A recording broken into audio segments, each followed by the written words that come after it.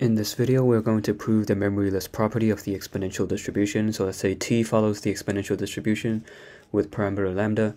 We're going to prove the memoryless property, which is just this statement below. So what this means is that you can think of t as waiting time. So let's say this is the number of seconds we need to wait before we get our next phone call or something like that. So the memoryless property states that if we wait for more than a seconds, the probability that we need to wait for an extra b amount of seconds is equal to the probability of just waiting more than b seconds right at the start. So you can see that having this past experience actually doesn't affect the probability, so which is why it is called memoryless. And this is what we're going to prove in this video. So in order to establish our proof, let's just evaluate this expression here. Let's just get a general formula for the probability when we need to wait for more than y seconds. So in order to evaluate this, we just get an integral from y to infinity of the probability density function for the exponential distribution. So evaluating this should be fairly easy. We just take the antiderivative of this e term, so we just get negative lambda here in the denominator, and then we integrate from y to infinity.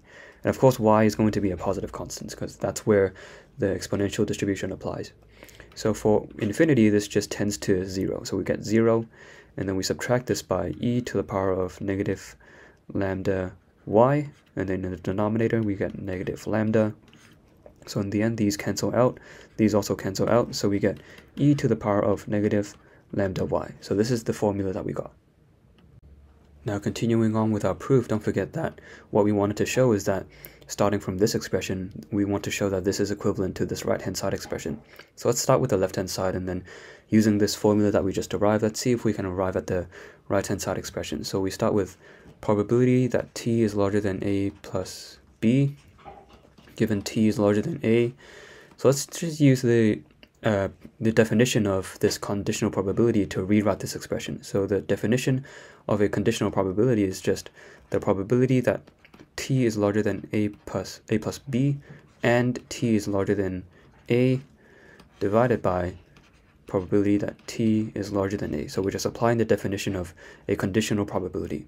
And then if you take a look at this expression inside, we have t is larger than a plus b and t is larger than a.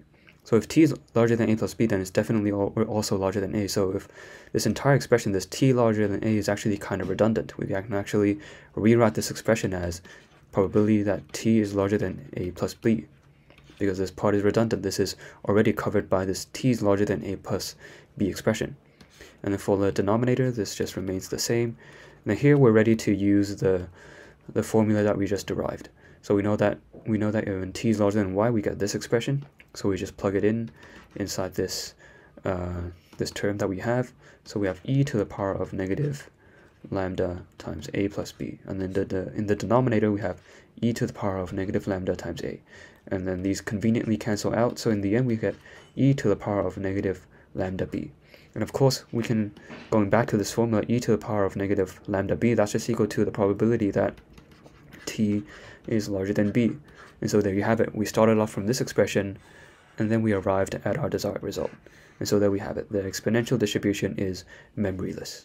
So essentially what this means, once again, is that if we have waited a seconds already, the probability that we need to wait for b more seconds is just the same as starting off waiting for more than b seconds.